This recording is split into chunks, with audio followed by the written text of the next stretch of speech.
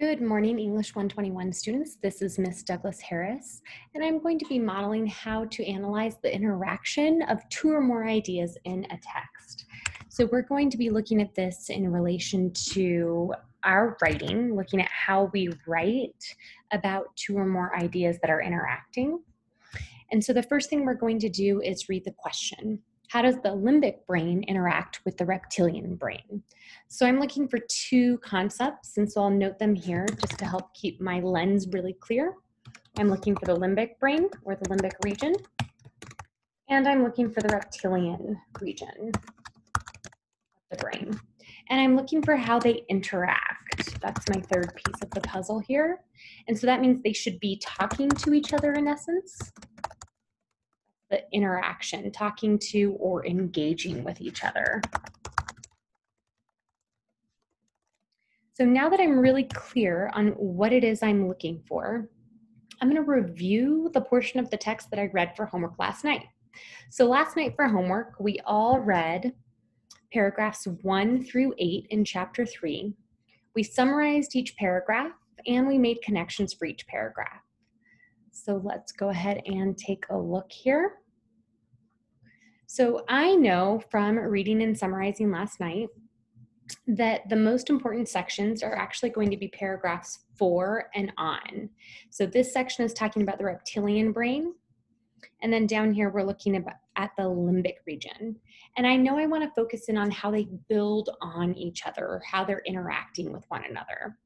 And so based on the knowledge that I'm activating from my reading last night, I know that there are certain parts of the limbic brain that talk directly to the reptilian brain. And so what I'm thinking of here is the RAS. So I have the thalamus, which is in the limbic part of the brain. And I know it's in the limbic part of the brain because of this sentence here. It says there are 3 specific structures of the limbic brain. And then I have 3 bullets, and that tells me these are the 3 structures. So the thalamus is a part of the limbic region. And I remember it saying that the RAS right here lets in information to the thalamus, which then directs information to different parts of the brain. Now, I know the RAS is a part of the reptilian brain. How do I know that? I know that from activating my knowledge about my former reading. And so if I scroll up to the section on the reptilian brain, it has the RAS, the reticular activating system. And so just to double check and make sure that I know this is a part of the reptilian region, I'm going to scroll up to make sure that's a part of the reptilian section. So here it says the reptilian region in the heading. So I know that anything within this heading is housed in the reptilian part of the brain. So I'm going to start my response by saying the limbic region, or actually the reptilian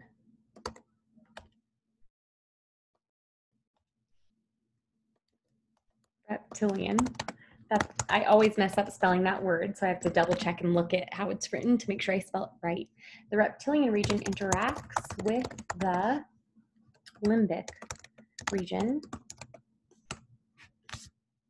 And so now I've said that they interact, and I know they interact because the thalamus is interacting with the RAS. So I'm going to add on here saying the RAS, which is in the reptilian region, comma, interacts with the thalamus, which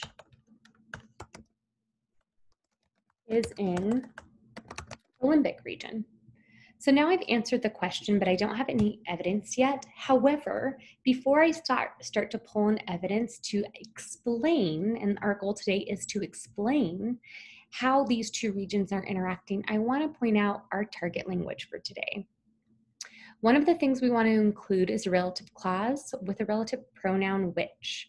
So you can see here that I have a relative clause because I have 2 commas, and that clause is describing the RAS, okay? So it has that relative pronoun which, and it describes the RAS. I have that twice here. And so when you're writing today, I want to make sure that you're including that relative clause with the relative pronoun which. Additionally, some words that I need to include were the limbic, reptilian, and RAS and thalamus. And so you can see here that I have right now 4 of those target words. Now I'm going to go back into my text to pull out evidence that shows how they're talking to each other. So I know that I've done these first 2 pieces. I'm going to delete them so I can track what I need to do still. But now I need to think about how is the RAS interacting with the thalamus. So I'm going to go back into my text and I'm going to take a look at the thalamus region down here and see if it says how it's interacting with the RAS. It acts as the brain's communication dispatch hub. All incoming sensory information that the RAS lets in passes through the thalamus. So the RAS decides what information the thalamus gets, with the exception of smell, it says. So I know that they're interacting, they're talking to each other. The RAS takes in information, decides what it's going to send on to the thalamus, and then the thalamus gets that information. So they're talking to each other. So I'm going to go on and add that in. The RAS, which is scanning the environment, which is constantly scanning the environment. So I'll add this on here. Decides what information is important. I'm going to check my spelling here.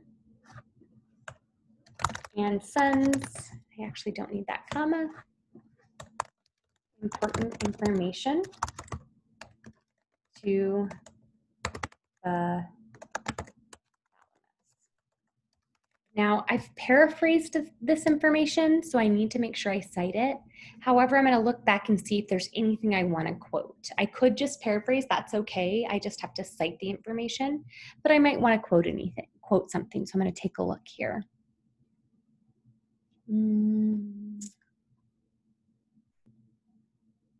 All incoming sensory information. So I'm thinking that phrase there, I want to connect to my RAS. So the RAS, which is constantly scanning the environment for all, and I'm going to put this in brackets because all was capitalized in the quote, but I want to lowercase it here. So it's going to live in the brackets, all incoming information.